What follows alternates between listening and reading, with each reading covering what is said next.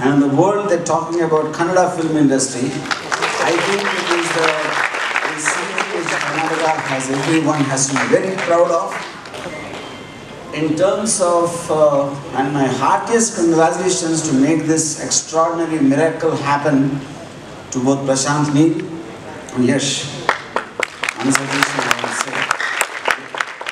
So, suddenly everybody's eyes are on the Kannada film industry. Now, where did this happen? Where did this come from? I think it's great opportunity for all the highly talented stars here, highly talented filmmakers to keep pushing whatever the ball already Prashant has started rolling. And I think it's highly inspirational. Yeah, it's as far as KGF-2 is concerned.